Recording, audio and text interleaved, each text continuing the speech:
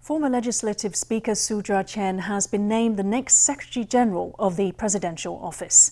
The Presidential Office has made the announcement just prior to the President starting her second term on Wednesday.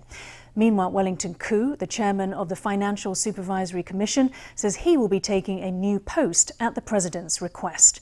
Koo told reporters on Monday that he will be the next Secretary General of the National Security Council.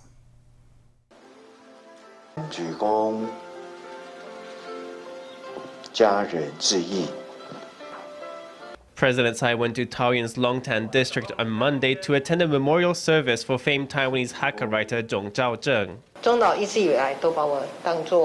Mr. Chung had always treated me as a daughter. Upon hearing that he had left us, I felt enormous grief and sorrow. Tsai pledged to carry out the late novelist spirit by preserving Taiwan's unique Hakka culture.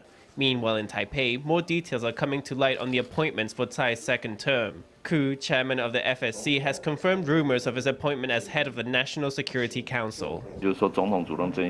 When the president consulted me about the position, I had some doubts. The premier has been very positive on my work at the Financial Supervisory Commission, and he hoped I would stay on as its chairman. But the president explained her views on national security again and again, saying she hoped I'd be able to help out. So of course, in the end, after insistence from the president, Premier Su let me go. A day earlier on social media, President Office Secretary General Chen Ju announced she would be leaving her post after May 20th. She is widely expected to be nominated for president of the Control Yuan. Pan-Blue legislators say Chen's strong ties with the DPP would make her a poor fit for the position, which requires her to investigate the government for misconduct. The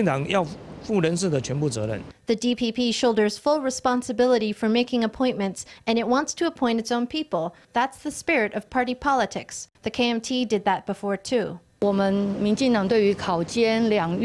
DPP has a very clear stance on the examination and control yuans. We want them both abolished, and we can disband them by amending the constitution. I believe it's good to have someone with seniority in charge of the yuan to manage this area better. With Chen tipped to lead the Control Yuan, former Legislative Speaker Su Jia-chyuan has been named the next Secretary General of the Presidential Office.